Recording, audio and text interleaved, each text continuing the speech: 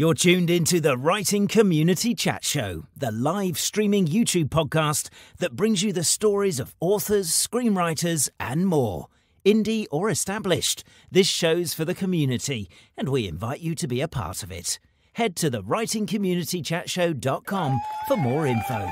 The WCCS. Together as one, we get it done.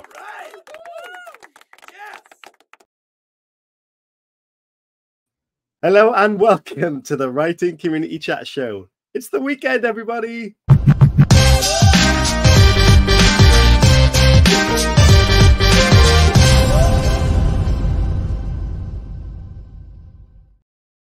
Hello, everybody, and welcome to the Writing Community Chat Show. That means it is Friday and we have made it to the weekend. And that could mean many different things to you, whether you've been working hard in work, doing your 9 to 5, or hectically working through the nights, or whatever your day job is. Or you could have been grafting hard, writing your books, or reading leisurely or for work. So whatever your week has been like, let us know. For me, it's been a case of work. It's been also very exciting because last week on the after show, we were kind of given a task. Myself and Halo Scott, who was one of our previous guests, were challenged to write a book in a bit of a book off situation. So we both have a 30,000 word target to write a book each. Mine is going to contain a mythical Welsh dragon, and Halo's book is going to contain a quite demonic style unicorn. Very, very interesting. So that's our writing plans. I'm very excited about tonight's guest because he has indeed written historical fiction, and that is the journey I am now stepping into. And I'm finding that very, very exciting because previously being a pantster, now stepping into the world of historical fiction, I've been forced to go down the plotting route. And that for me is very unusual, but also it's been quite exciting because it's almost like, not like the story's already there, but you've got the characters, you've got the steps in history, and now you've got to weave in your own magic and your own kind of deceptions and all this great stuff. And I think historical fiction is very quickly becoming a big, what's the word I'm looking for? Something I'm really interested in at the moment. So yeah, I hope you're having a great week. And if you're learning something new or writing something new, let us know all about that. Hello to Anya in the chat. So much fun. Last week's after show was indeed. You might notice I'm sat here on my own, and that is because Mr. Hooley is very busy with family over the Easter weekend. That is completely understandable. So I hope he's having a great time, and we will miss him, of course. But he is not here today. So I am going to get my guest on sooner rather than later. But thank you for tuning in live. This is streaming onto YouTube, LinkedIn, and Twitch, newly for us. And our guest tonight is linking it to his Facebook and Instagram as well. So if you're watching from there, thank you very much and welcome to the show. You do get to ask your questions. So if you've got questions for our guest tonight, you can send them in, and there is a specific section for that at the end of the show as well. So stick around and see what random questions come up in the best kind of way. But please enjoy the chat. And if you're watching this back or listening back, thank you so much for doing it. You know, it's great to have you guys commenting on YouTube as well. Hit that like button. Of course, that really helps. Anna says LinkedIn has streaming. It certainly does. Yeah. We get a lot of communication and followers with business type people on LinkedIn, but not often people pick up the streaming. But I'm going to keep giving that a little push now and see if that actually does pick up. So it could be useful for you as well if you're building your author brand, which we talk about is quite often important. So maybe LinkedIn live streaming could work for you guys. We'll let you know how that goes on our side, and if it is worth picking up, then we will certainly pass that message on. So I'm going to get tonight's guest on, and we're going to have a great chat. We did have some technical hurdles to jump over to get us streaming to all the right destinations, but we are there. And tonight's guest has got a great story and love, like I said, the historical fiction journey I'm currently on. So very excited to get into this chat. So ladies and gentlemen, welcome back to the show, obviously. But today's guest, where am I? We are thrilled to have a special guest on AJ West tonight. He is an award-winning former BBC journalist and broadcaster turned captivating storyteller. From breaking news to crafting compelling narratives, AJ has enchanted audiences with his words across various platforms, including national newspapers, magazines, and television programs. His best-selling debut novel, The Spirit Engineer, won the Historical Writers Association Debut Crown Award, gaining international praise for its telling of a long-forgotten true story. So join us as we delve into his journey from the newsroom to the world of fiction. Ladies and gentlemen, please welcome AJ West. Hello, AJ. How are you doing? Hello, I'm really good, thank you. Although I should actually start by saying that as far as I'm aware, I haven't managed to make the technology work, so I don't know if I am on my Instagram. Am I? Because it's not giving me the option to go live. It's just not giving me the option. Oh, so, dear me. I don't know. So there we are. Maybe not. It's got a tick next to it on my screen, so I think you might be. Well, who knows? We tried. If you're watching from AJ's LinkedIn, please, Instagram, let us know in the chat, please, because still kind of figuring this out. Yeah, AJ, thank you so much for joining me. It's a pleasure to have you on the show and chat to you. Where in the world are you coming from for our viewers to know? South London. South London. And is it as wet as it has been in Wales lately? No, never. It's it was what was it? It was actually glorious today. It was really sunny. It was quite warm. I went for a nice long run, and but it's been absolutely drenchingly wet the last few days. So yeah, we're being teased by the summer at the moment. We're at that time of the year, aren't we? I know it's kind of popular, isn't it? Everyone is always going, "Oh my God, it's so wet, it's so rainy." Like we are in the British Isles, and it is April, so you know it's kind of that's not unusual. It is wet. Yeah, definitely. Is there such a thing as a nice long run? Is that real?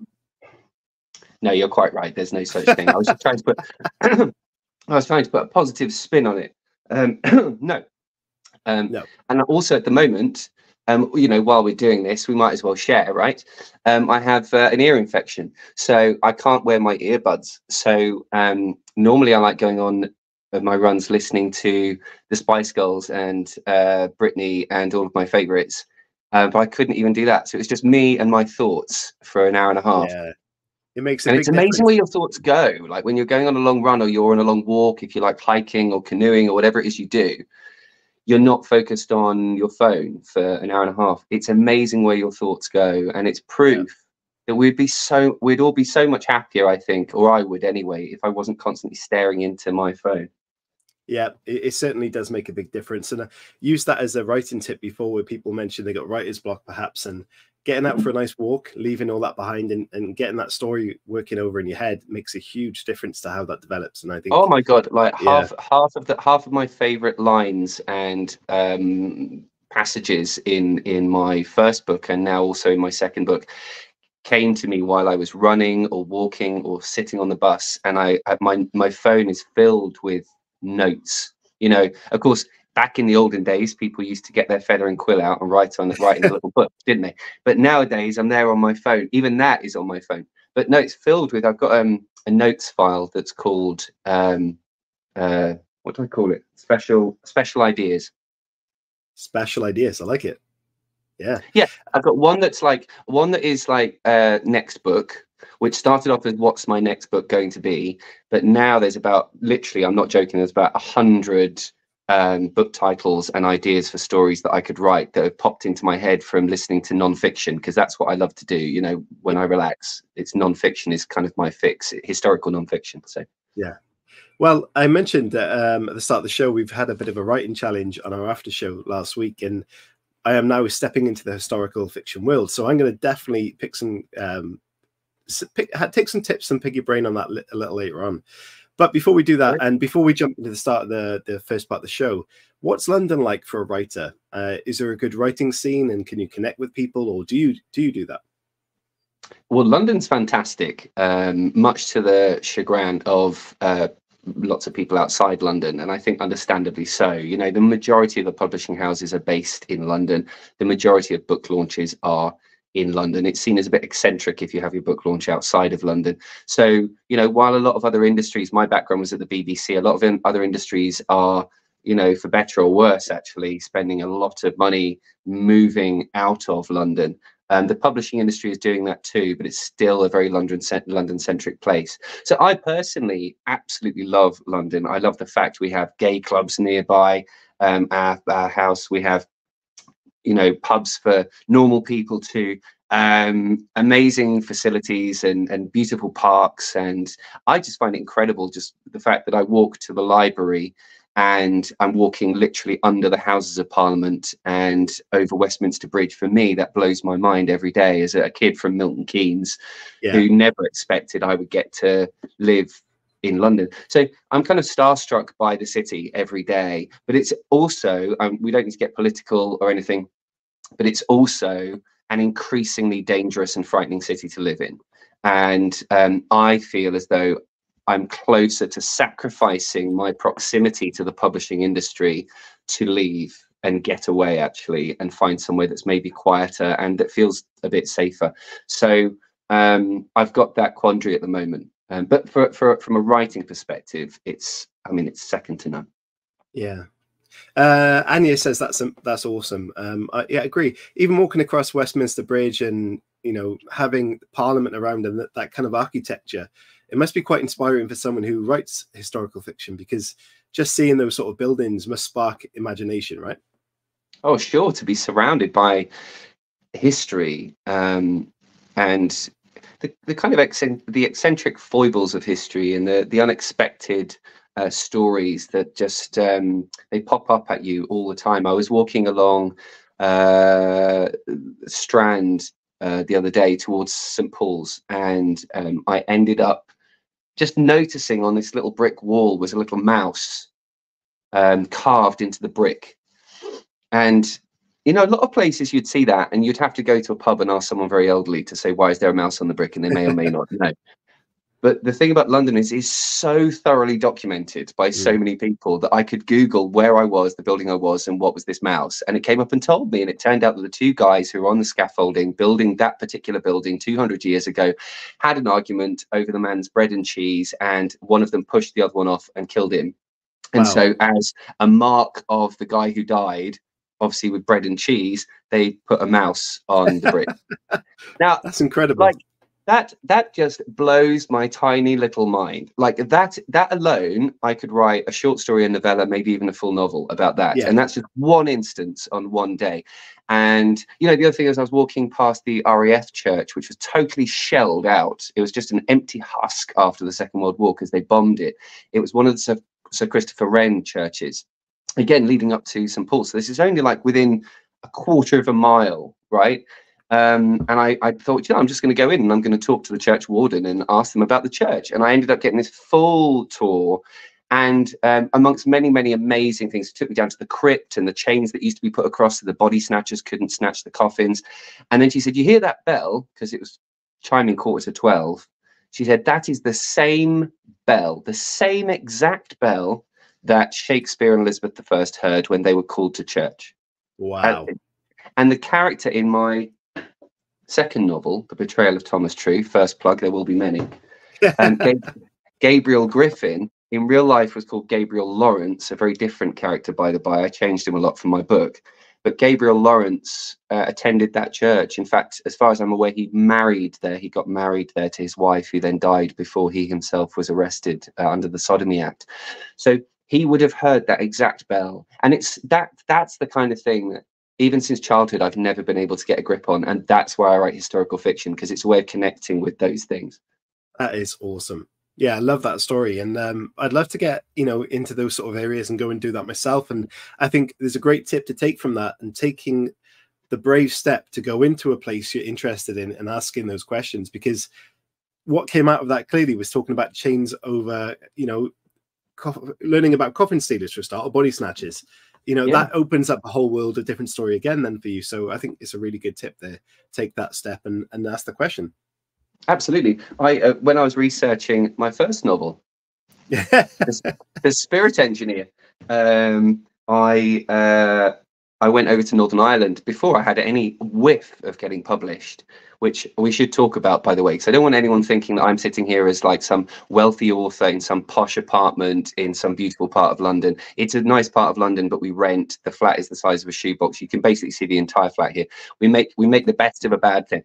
But you know, I am still an establishing author. I was a bestseller with my first book. I won an award with it. Things are great. Things are going well. I got my royalty check today, and I won't say how much it was, but let's just say it was considerably less than a month's rent for 6 months book sales, right? So Wow. I'm not living the J.K. Rowling dream. Just put it that way, all right? So I forget what I was going to say now, but what was I going to say? Tell me. I don't know. You said, well, before we get on to that publishing journey anyway, let me play the video. Oh, no, I was going to say, sorry. I remembered. I was going to say, I went over to Northern Ireland to research this book, and I found the rocks where William Jackson Crawford in real life, because I found his death certificate in the Public Records Office, Northern Ireland. It said where his body was found. I went to the exact point where his body was found, and I did some investigative work. And I was like, well, why would he do it here? Because it's quite exposed. I walked up the hill, and there were these bungalows at the top of the hill, and I knocked on the closest bungalow that overlooked the water where William had taken his life, and opened this very elderly man opened the door, and it turned out he was the only person in the area who could remember that there used to be a kind of school for young women there, who trained young women who had maybe got into a bit of trouble from working classes in this building, this big imposing Victorian building. And so that gave me a whole sense of what William would have seen in his last moments, and why did he choose to be there. What took him to that particular place is a mystery I've never been able to answer.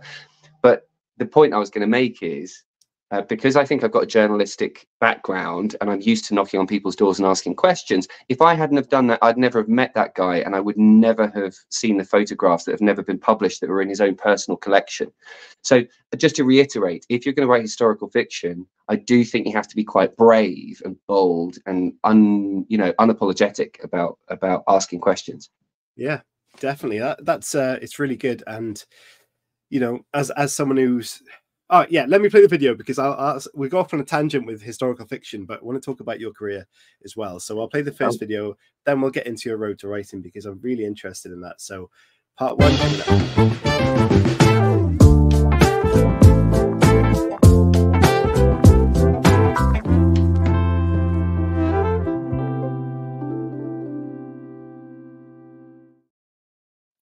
So AJ, obviously we talked about your debut being a bestseller. A lot of praise for that book and for your upcoming novel that's out in July.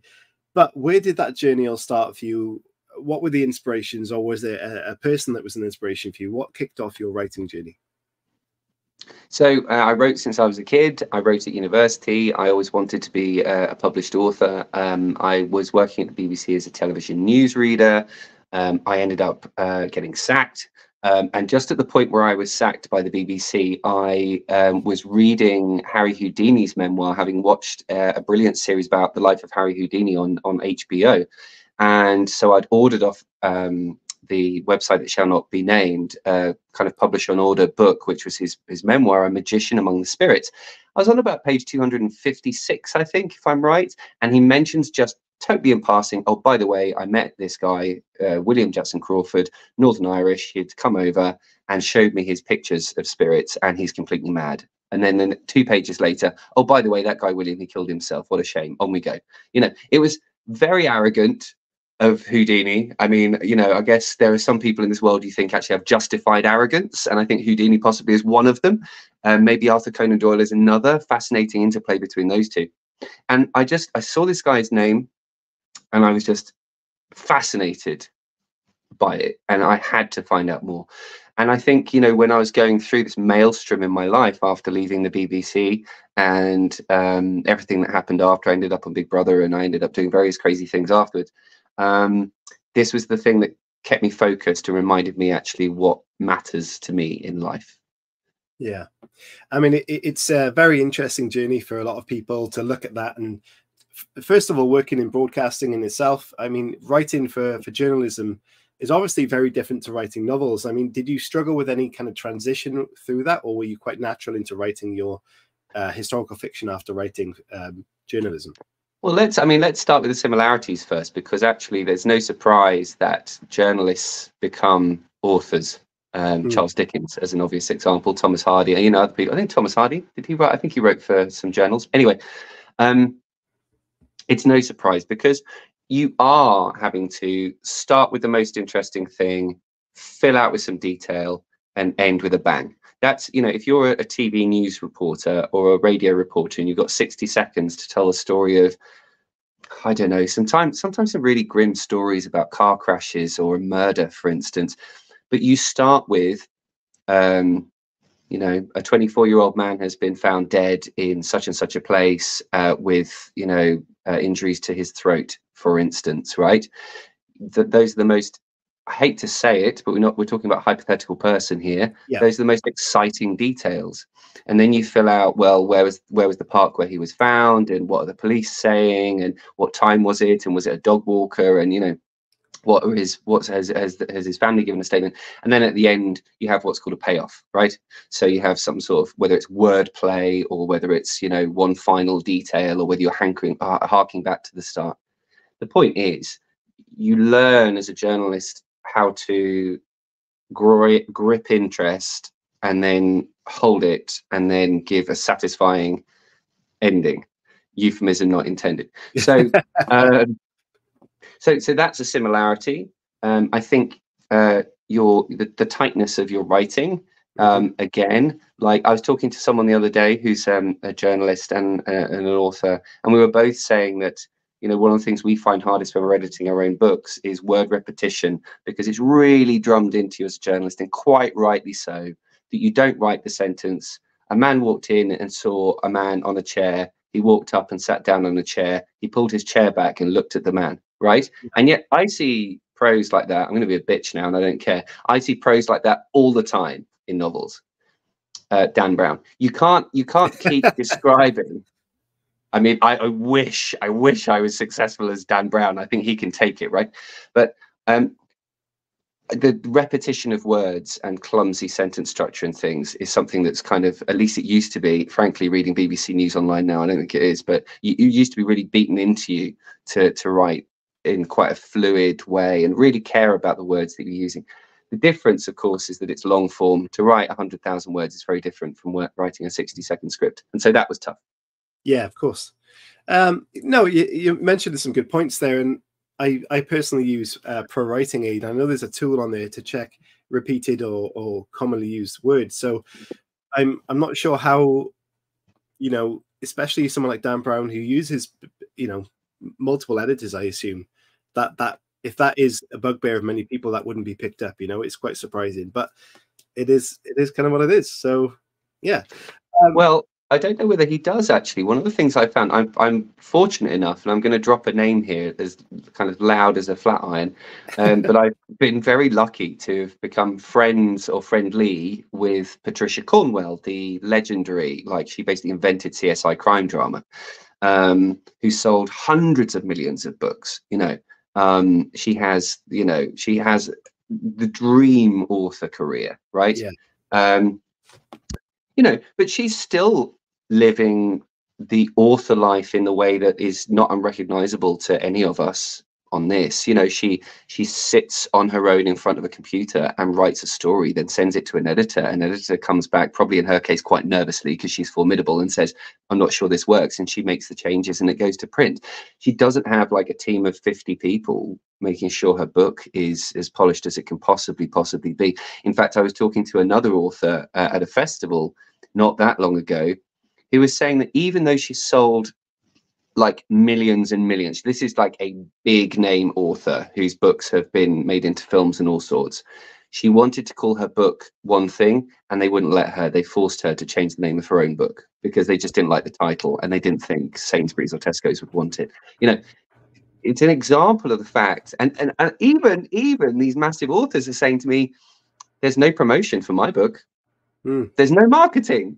Luckily these people happen to be, you know, well enough off to think, well, do you know, I'm going to pop 20 grand in and I'm going to do my own marketing. Yeah. But you'd be amazed that even when you're at the top of the top of the top, you're still, as an author, you know, having to scrap and scrape a little bit. Yeah. Do you think it could be like a tactic by the publishing houses to think that this author has a big author platform, so we're going to put less money into that person because their books will naturally sell, and we'll put more money into, say, a smaller author or author profile? Would that make sense, or would that be a thing? Do you know? Well, you think it might make sense, but it doesn't happen. No, I mean, generally, it's very difficult doing these interviews without mentioning names because I don't want to bitch. But you know, there are some very famous authors who aren't, perhaps maybe their main interest isn't being an author, but they have written a book, who, even though they have millions of followers and even though they're national television personalities and household names, will have wild amounts of money spent promoting their books, and they're not really particularly expected to promote their own books on their own platforms. It falls to the publisher. Conversely, for the small author who has maybe 100 followers on Instagram and doesn't really know how it works, they're told by the marketing in their publisher, well, you really should be doing more on TikTok and Instagram and Twitter. It's madness. Yeah. It's madness. And to be fair, you know, it's, I think from the publisher's point of view, if you've got a very famous, powerful author, they will have had to have paid a very famous, powerful amount of money to get their book. And so, of course, the big bosses are looking, saying, you'd better sell a lot of copies of that book. Yeah. So, you know, that's why. But from mere mortals, such as ourselves, you do look on and think, if you did that with my book, I'd be an international #1 bestseller and my life would be made, you know, and that's tough. Yeah, it is. It's very interesting. And you said on the chat, it's quite depressing to hear that, you know, even those at the top have to work as hard as we do almost, that, you know, getting that book out there. I mean, marketing for pretty much everyone that goes through that process of releasing their first book hits us in the face like a shovel, because we suddenly realize we've got to figure out how to sell those books. And it is tricky, but, you know, it's part of the process now. Before we get on and talk, I'd love to chat about, like, without you going through stuff you've probably talked about and maybe felt, you know, pressured about, like leaving the BBC, and I'm not sure how you felt after that and what spurred you on. It's fine. Honestly, it's fine. I've talked about it ad nauseum, but so if there is anyone watching this who's followed me before, they've heard it before. But no, you can ask anything. I don't mind. It's just in terms of your mindset when you were sacked by the BBC, were you kind of in a okay, I've got an opportunity to change my kind of career or direction at the moment, and was writing on your mind at that point? Or because you mentioned obviously you've been on Big Brother and different TV shows I've seen you on, was that a direction that you had in mind? Were you thinking, all right, I'm gonna just get on different shows? Or when did writing take off in more of a career sense? Well, I ought to just first explain to anyone who doesn't know, I was sacked because as the first openly gay television newsreader in Northern Ireland, I took issue with the BBC nominating the boxer Tyson Fury for an award when he had made homophobic and misogynistic remarks. And I just said on my own personal Facebook, because I had a lot of gay people, many of whom elderly, actually in the closet in Northern Ireland, which is a different place, different society, who had for a long time been quietly sending me messages saying it means a lot to me. I never thought in my lifetime I'd see an openly gay guy reading the news. It was kind of a big deal. And I just put on my personal Facebook, I don't agree with this. I did say I was ashamed, and I was ashamed. I felt really ashamed of my employer for doing that. I felt it was weaselly and cowardly. And that's where I got sacked. So just in case anyone's imagining I did some kind of terrible thing.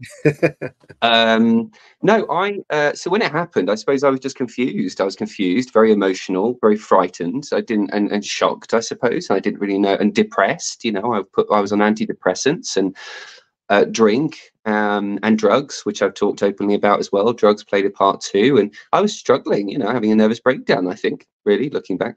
And so I didn't really have a plan.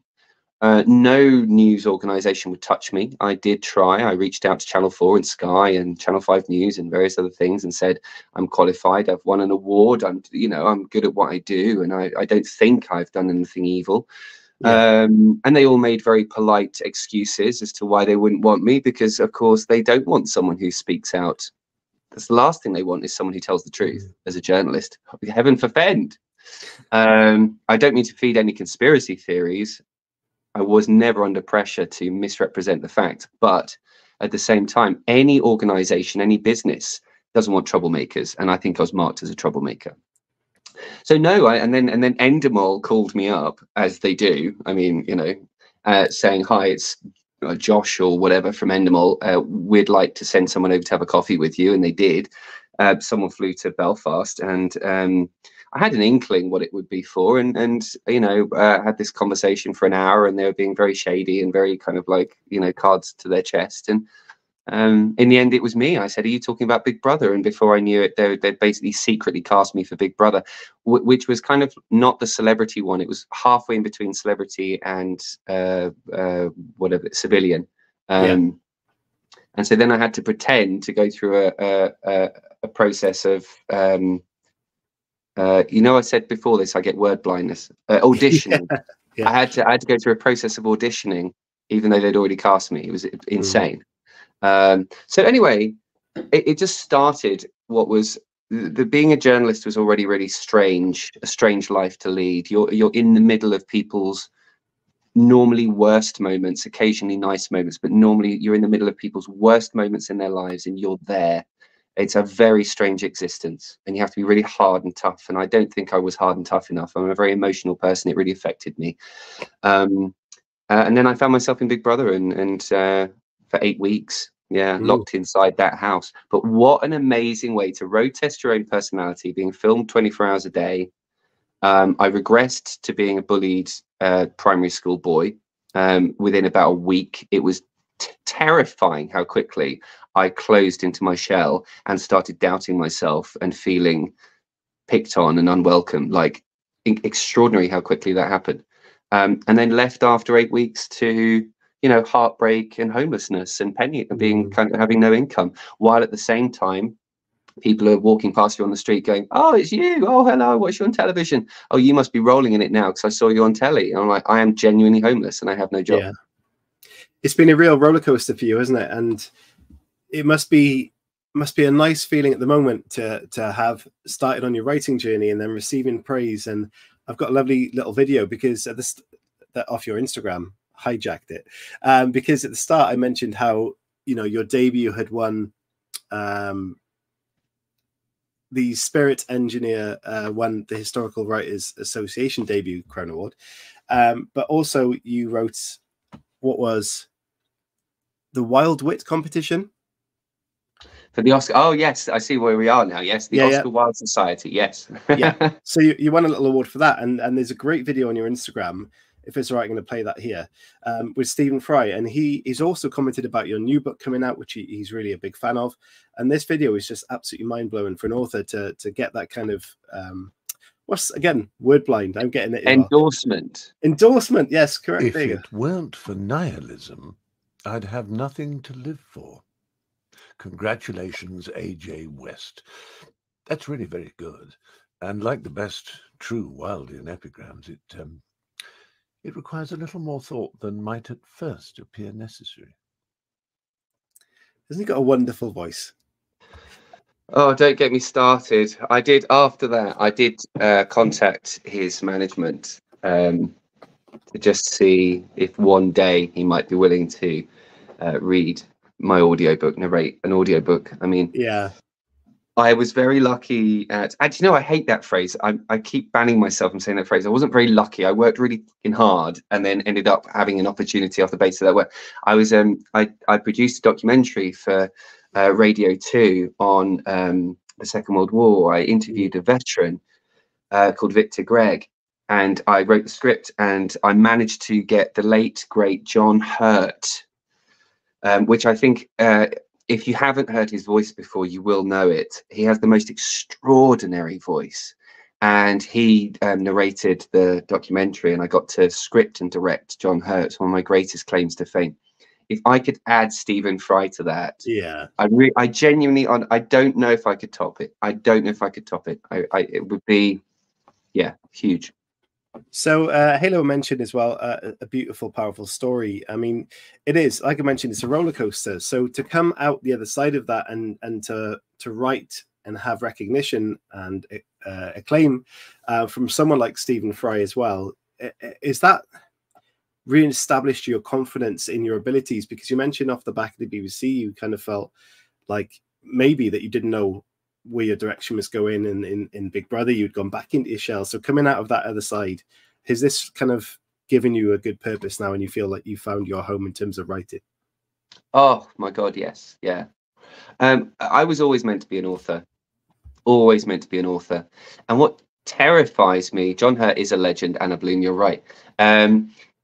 What always terrifies me is how easily I could not have been published, and how different my life would be now if that had been the case. I don't know. What I realize is I was looking for something to take pride in. I'm a gay man. It's not easy for me to have kids. I would love to be a dad. I probably won't ever get to be, you know. I like being an uncle. I probably won't ever be a dad. It's just not feasible. But I have so much passion and love to give to something. And I realized that part of the reason I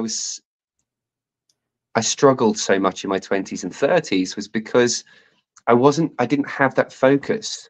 Yeah. I was trying to find it in journalism, but journalism frightened me, terrified me on a daily basis. It was an abusive relationship. It was, you know, not good for me. Just not well designed for it. But being an author, for me, you know, to hold this in my hands, you know, you were saying earlier about it's terrifying that even when you're a hugely established author, you're still having to fight. It is, however, you carry on doing it, because holding this in my hands, this thing I've worked on for 2 years of my life, and I'll get emotional now when I talk about it. It means more to me than I can possibly put into words. It's not just something I wrote. It's not a lockdown project. It's not, oh, I do it because I didn't really have much else to do and the kids have left school. You know, it's my fucking life. It's my heart. I've written my life, my heart, my soul into these pages. And so, yeah, am I happy and at home being an author? Absolutely. I would be nothing if I wasn't. And that is terrifying, because this book, no one wanted to publish this book. No agent wanted to represent me for this book. Not one agent, not one even asked to read the book when I was trying to get an agent. I got published without an agent, and it was my last ditch attempt with a publisher without an agent that published this best-selling, award-winning novel. Wow. And after that, the success of that book, someone asked me the other day, well, it must have been easy to get published after you had success with your first. No, it wasn't. It was an absolute nightmare. I got rejected. I now have one of the best agents in the country, David Headley at DHH. I'm a bestseller. I won an award. I have spent 2 years writing and researching an original, what I think happens to be a beautiful story. And every single mainstream publisher, big publisher, turned this down without even a qualm. Like, not even a breath, not a blink. No, thanks. It's like, oh my God. It's like being kicked in the face on a constant basis sometimes. And thank God for publishers like Duckworth, although they turned down Thomas True anyway, but whatever. Thank God for Duckworth for publishing my first novel, and Arenda Books, Karen Sullivan and the team at Arenda Books, who champion authors who want to tell different, unusual, original stories. Because if it were not for independent publishers, you saw how emotional I got talking about my books then. If it were not for independent publishers, I just don't know what. To be completely honest, I don't know where I'd be here.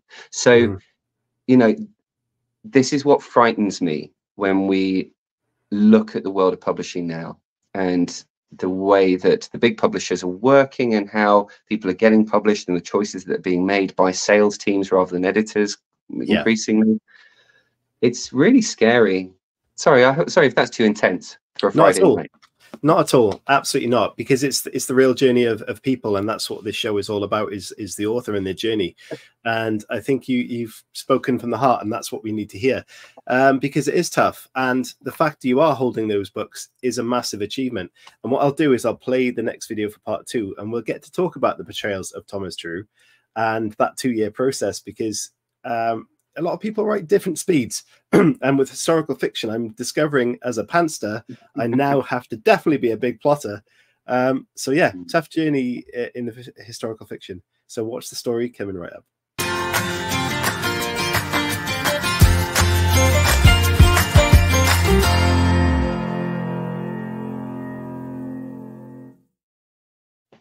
Yes. So AJ, the betrayal of Thomas True, as you were holding in your hand there, which looks fantastic and has, as I mentioned, praise from that video earlier. Not in that video, but Stephen Fry has also praised this book along with Katrina Ward, who's been on the show before, and lots of other people leaving great comments about that before it's even out.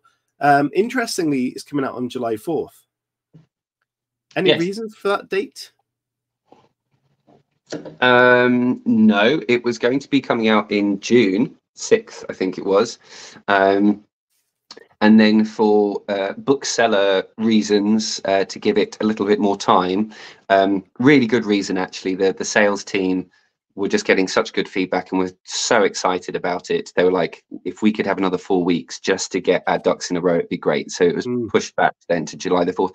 I think clever publishers, they do try and get a sense of what books are coming out when, what time of year, who are the big sellers, when are they launching.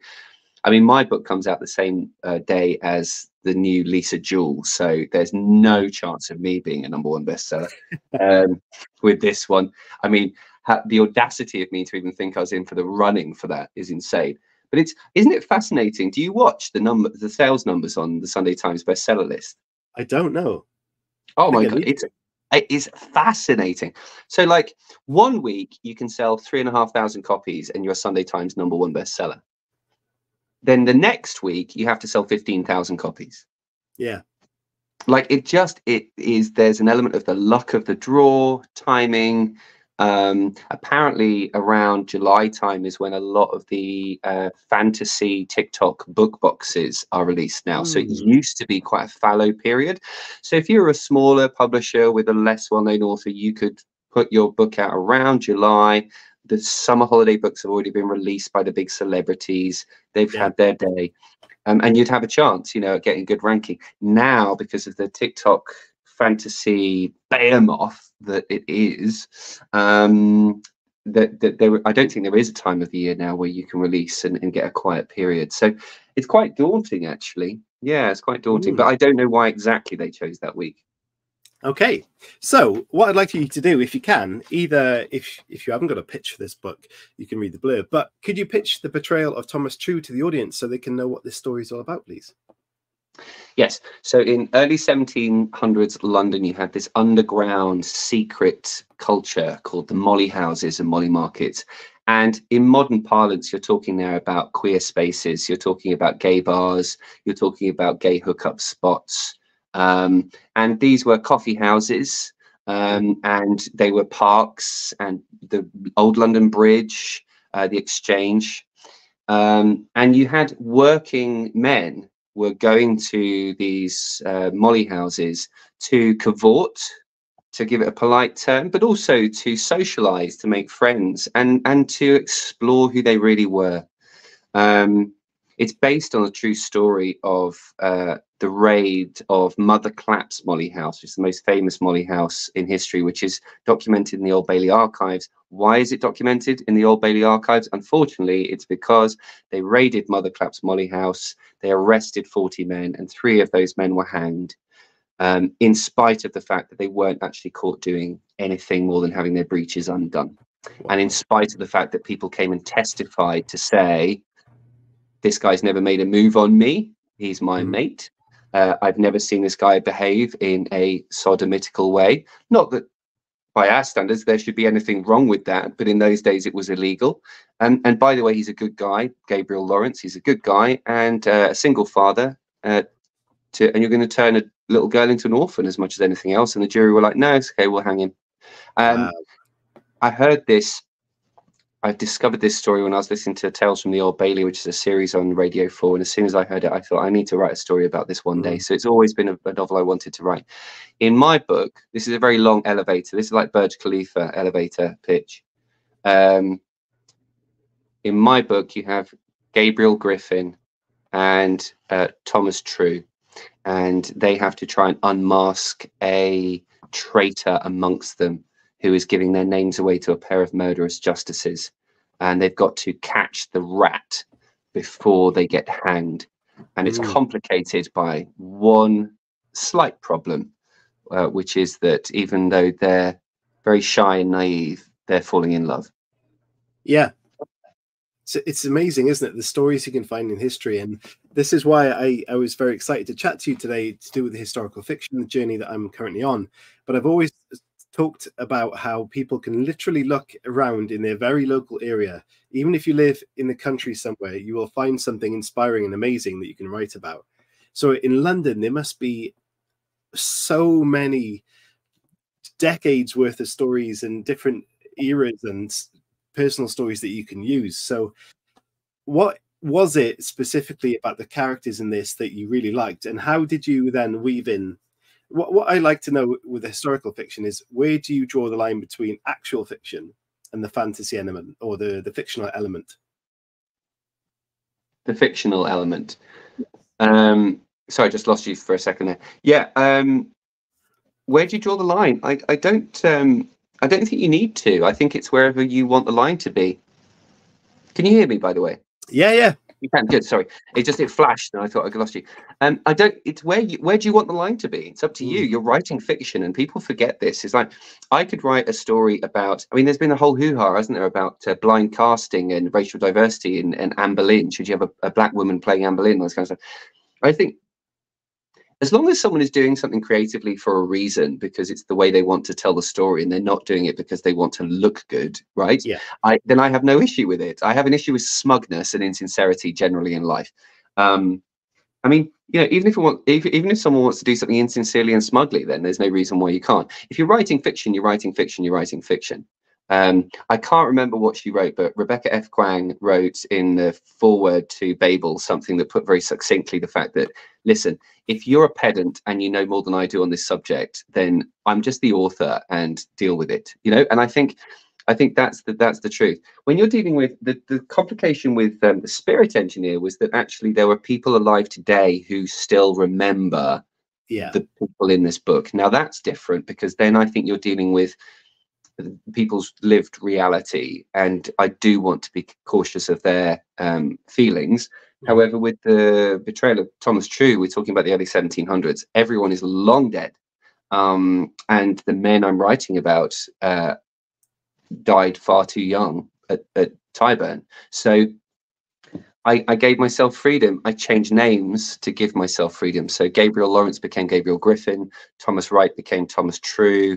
There was another guy called William Griffin. So, the characters in my novel loosely represent people from history.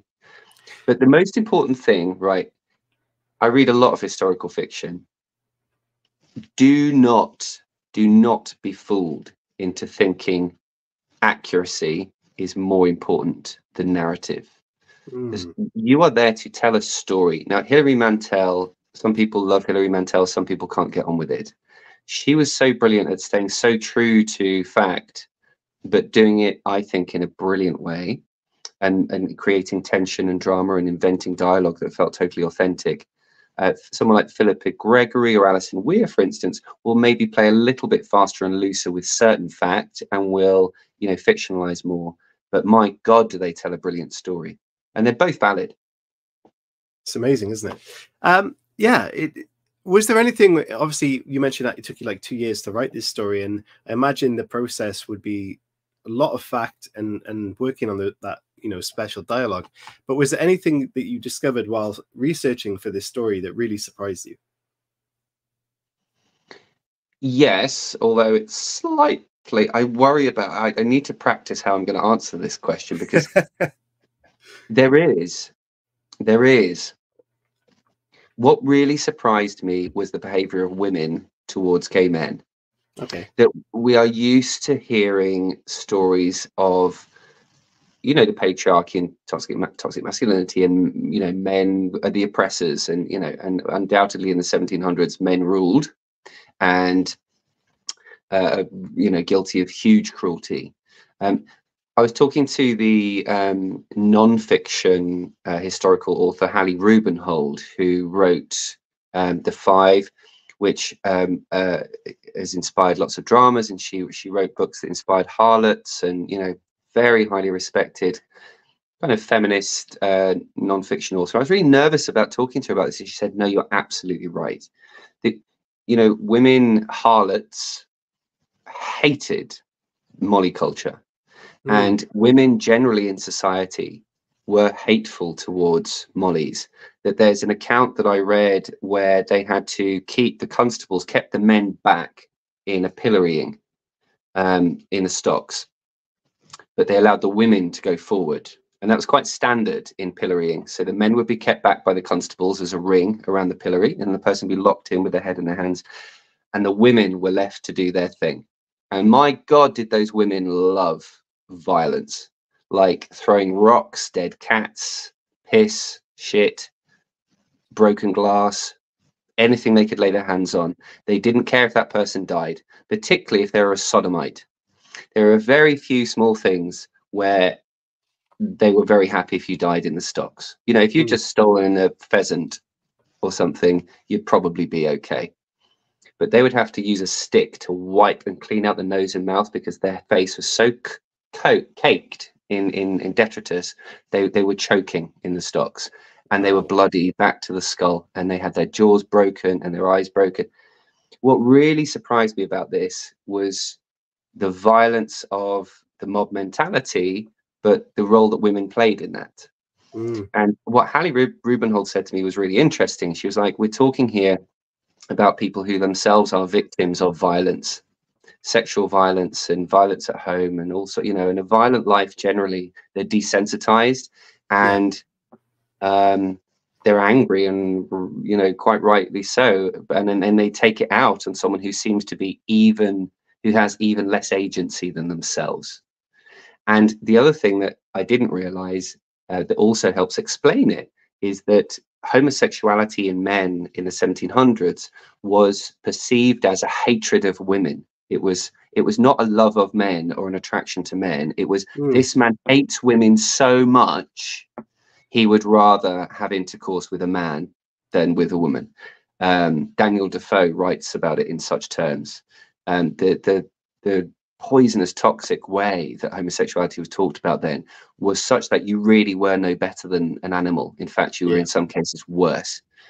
So that was very frightening to read, but fascinating too. And to try and reflect that in the book, that doesn't seem as though I'm damning or criticizing women or any of these groups, you know, because they were all oppressed and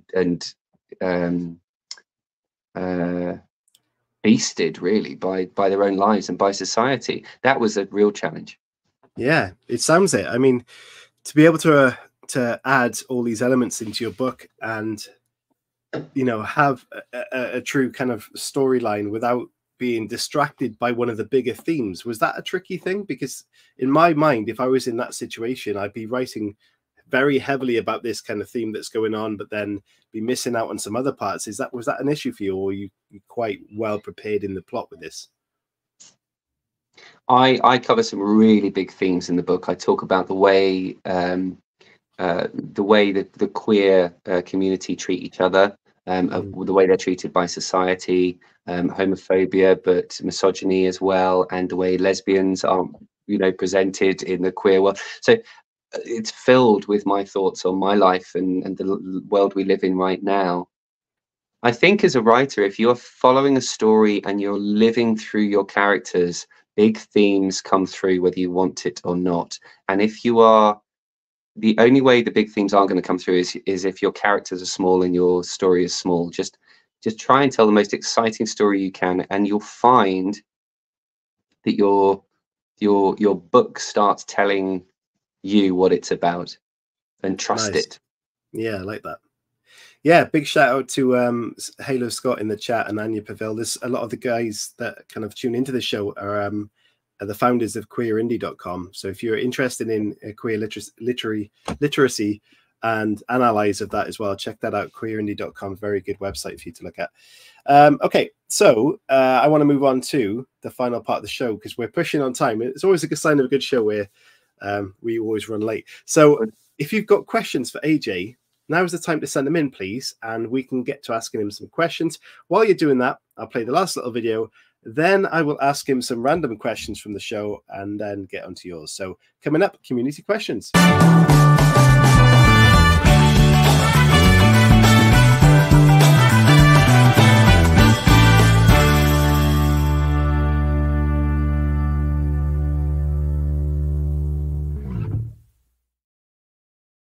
are very welcome, Halo. Okay, so community questions. AJ, I know you've been preparing for these questions slightly. If you could take a character from the world of fiction, either out for the day or put into one of your novels, what character from the world of fiction would you take and why? I think it would have to be Toad from Toad Hall in Wind in the Willows. It's my favourite book when I was a little boy. I was just absolutely spellbound by the whole thing, and I still love it now. And he just used to make me giggle and laugh. And what I loved about Toad, I didn't realise it at the time, is that he's a complete unapologetic camp outcast. I had no idea. He's so camp. He's so wonderfully flamboyant and just lives his best life. And so I just love to see what else he would get up to. Love that answer. Brilliant. Okay, if you could change the ending to anything, and that can be a TV show, a movie, or a book, what ending will you change and why? Well, the book that had the biggest impact on me in my life, the first book really that made me drop the book and gasp, was Jude the Obscure by Thomas Hardy. If anyone's read it, there's about 3/4 of the way through, there's something that happens that I just couldn't believe had happened, and I still can't to this day. And I just want to reach inside that book and give that guy a hug. He was quite inspirational to me, writing Thomas True actually as a character, and also the book. Thomas True as a character learns quite a lot from Jude in Jude the Obscure. So I'd like to give him, I don't want to do any spoilers, but I'd like to, well, I quite fancy him actually, so I'd like to give him a kiss. But no, I'd like to kind of take him out for some sandwiches and cheer him up a bit. Take him out for some sandwiches, lovely. What would be your sandwich of choice?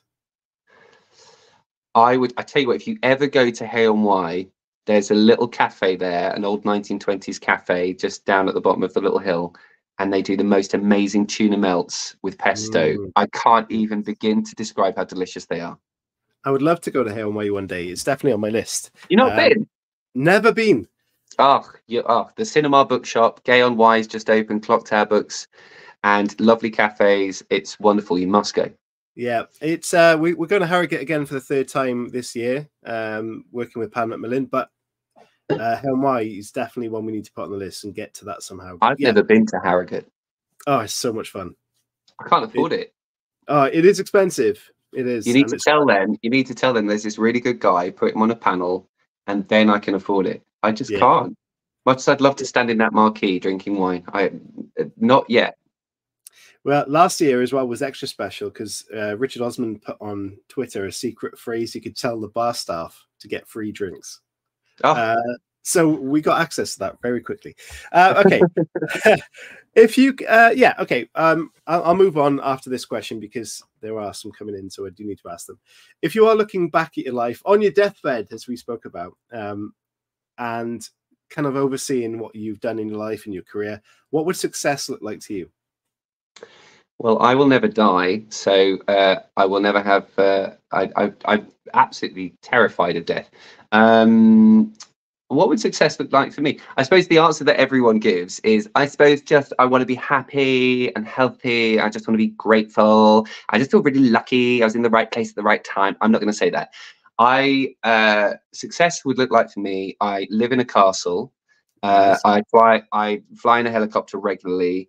I am #1 billing at all the festivals, Hay and Harrogate and all of them. And in fact, I just say no because I'm just too busy and I can't be bothered. And I have a pile of books so big at the front of every bookshop that no one can get in. Nice. That's the most imaginative answer we've ever had for that question. I really like and that. It will happen. Yeah. It will definitely happen. Just all people need to do is pre-order. Yeah, the betrayal of Thomas True. What I'll do is, I normally do this. I haven't yet, but it will be there after this show. The link for that pre-order will be in the description. And before we move on to the final few questions, we may as well tell it now. Where can people pick that up or order that from? Okay. AJ West author AJ at AJ West author on Twitter and everything. Instagram is my happy place, and there's a link tree there, and you can go on that, and that has Bert's books, who I absolutely adore, West End Lane books, Bookish Crick How. There's a list there, and Goldsborough books, if you're a subscriber as well, are going to have their own special version. Nice. of it with a different sprayed edge. It's going to have peacock sprayed edges, peacock feathers. I'm going to the factory to see them print it, which is going to be like a dream come true. But That should really be fun. important.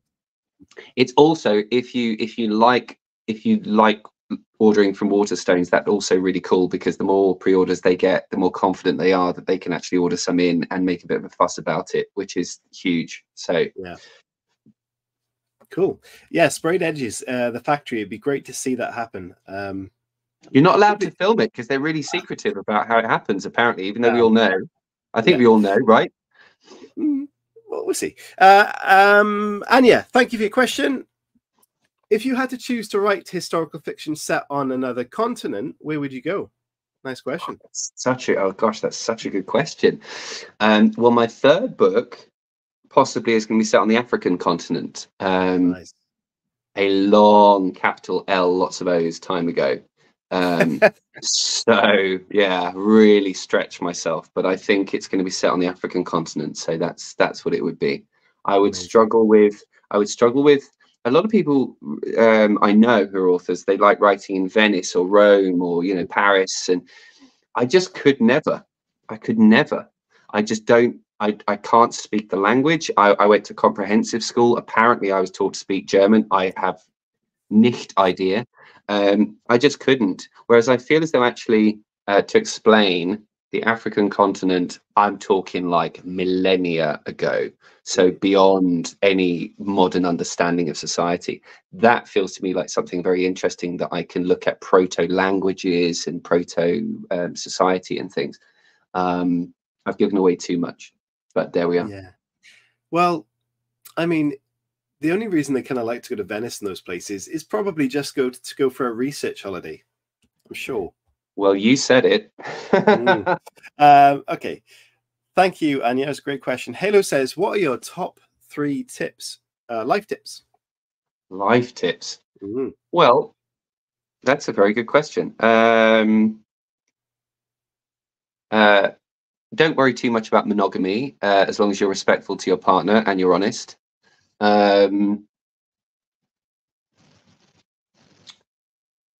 Remember that everyone else, particularly the confident people, are wildly unhappy and insecure in various ways. And the best thing you can do for them is to tell them how wonderful they are. Because then they might just do it for you. And then if they don't, well, who loses? And I'd say the third thing is drink Guinness instead of lager, because it's actually lower calorie and lower alcohol percentage. So you wake up the next morning feeling healthier and less hungover and really satisfied. Nice. I love that tip.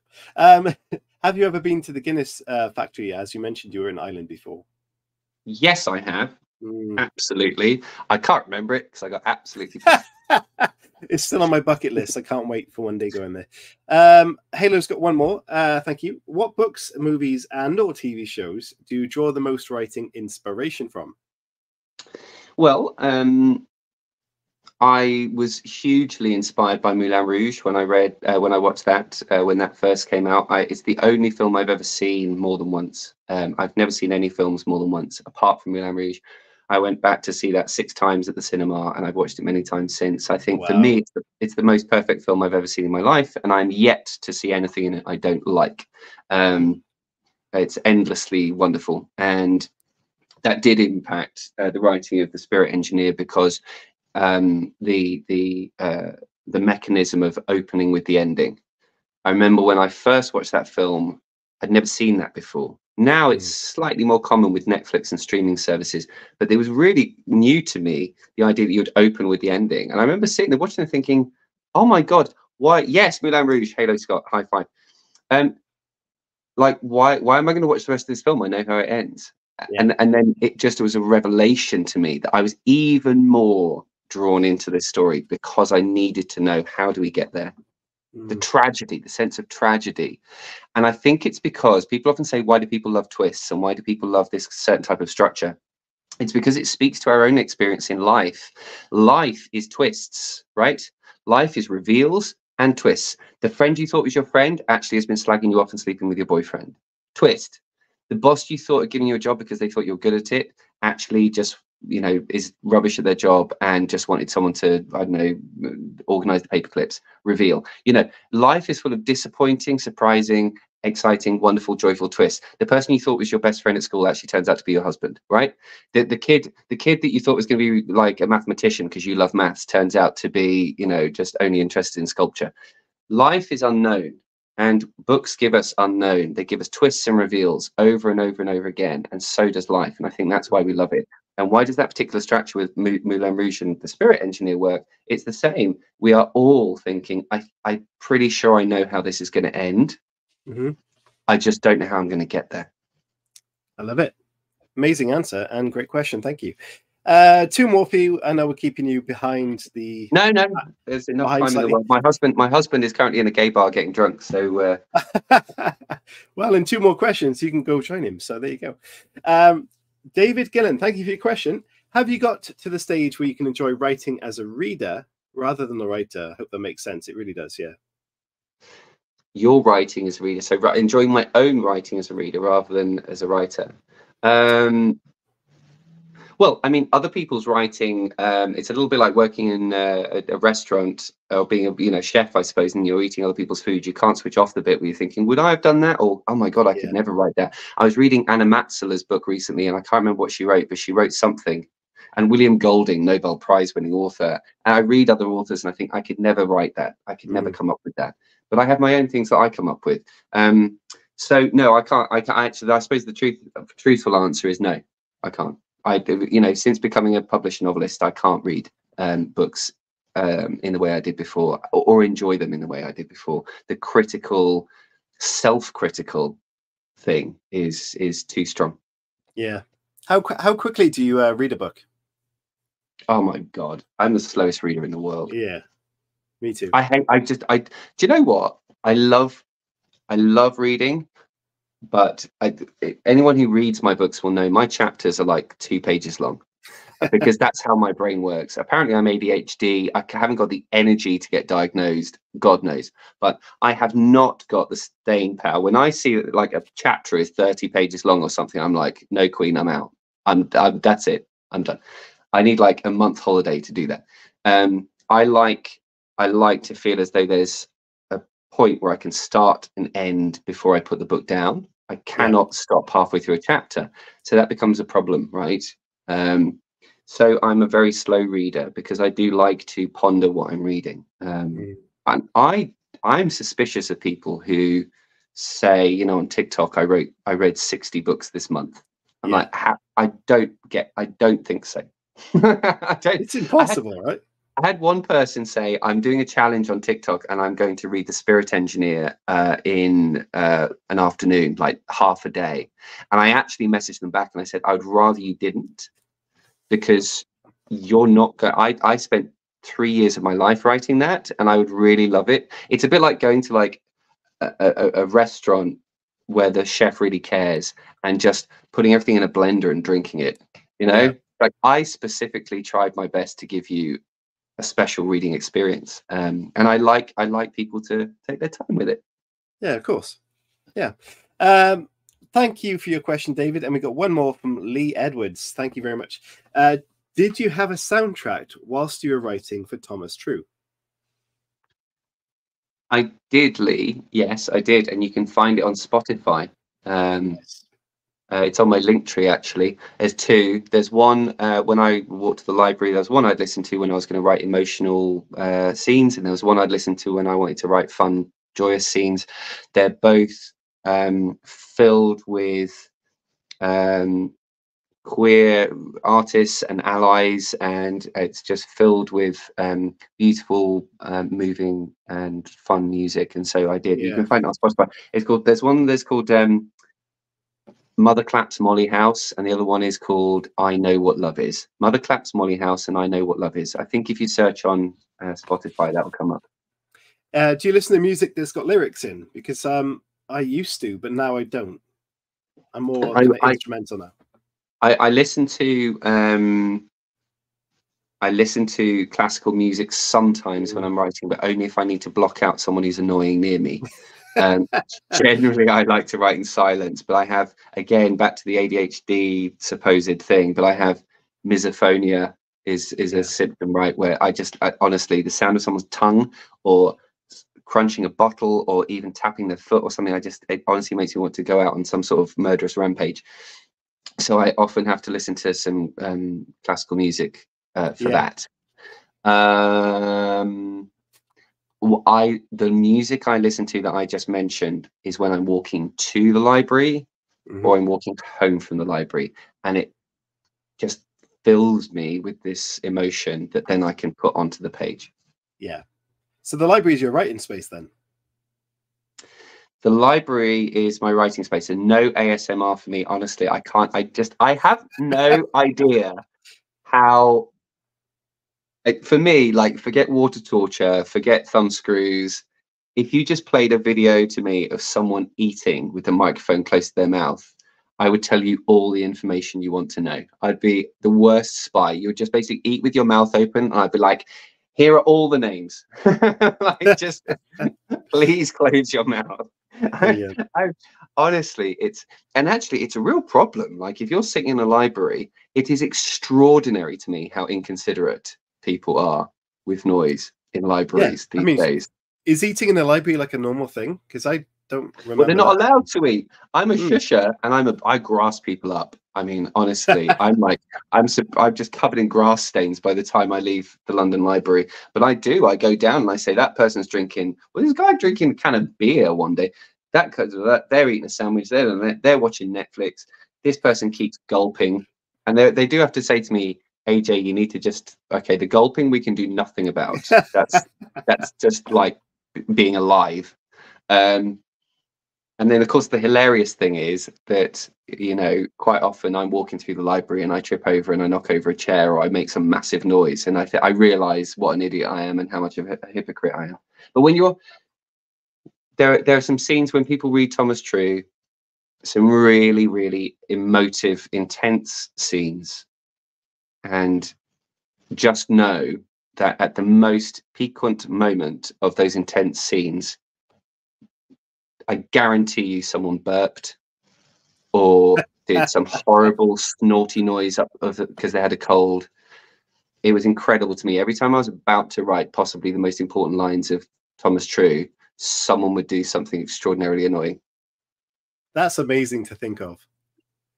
I honestly, there's, like, when you're reading the saddest or the most intense moments in this book, know that the author was raging. Amazing. Well, that book is being called, where is it? The Portrayal of Thomas True, this year's most devastating, unforgettable historical thriller. It sounds absolutely incredible. And as AJ mentioned, you can pre-order that book, and the links we will put everywhere. And if you're following him on wherever, go on there and find that link and pick that book up. And we will support you through that launch as well, AJ. But all I can say is thank you so much for coming on the show and joining us and telling us your story, because it's been fantastic. It's been open, it's been honest, and you've put some brilliant tips in there and some funny stories as well. So thank you so much from me. It's been wonderful. No, thank you very much. And for anyone who is watching this now or watching this in the future, I would just like to say, don't worry if you are not from the right background or you don't feel as though you're being welcomed into the publishing industry. Do fight. Do make contacts with people. Don't be shy or afraid of reaching out. You deserve to be published, and one way or another you will be. Amazing. Brilliant. Everybody, have a fantastic weekend. Look after yourselves. Stay safe. Get some good writing done or some reading. Relax. Work hard. Up to you. Have fun. And we will see you next week for another show. And yeah, thank you so much. And from us, it's goodbye. See you all soon. Bye-bye, everybody. Bye-bye.